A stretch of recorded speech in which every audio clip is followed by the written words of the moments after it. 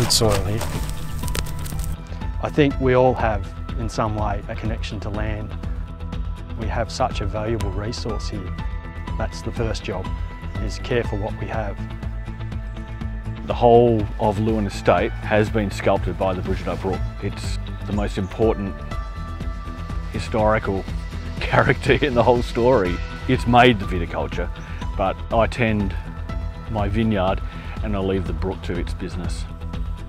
I think for us it's all about just giving back to the land, actually seeing the earth come alive, and we actually think that that actually makes its way up into the fruit. I think having the wineries on the same sort of basis, the same thought process, is hugely important for this region.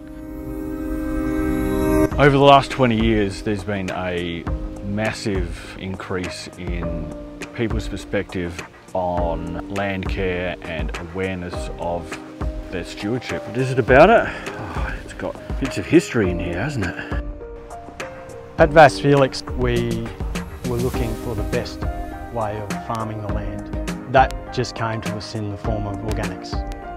For us, it's all about sustainability. We basically don't add anything that's not natural to the vines. This is what it's about.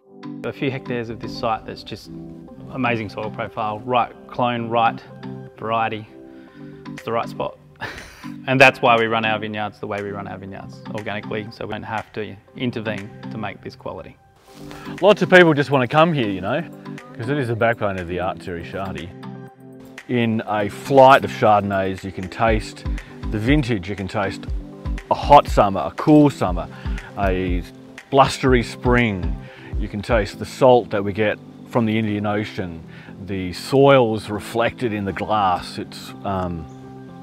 It's quite humbling for me. As soon as you drive down here, you realise how special the place is.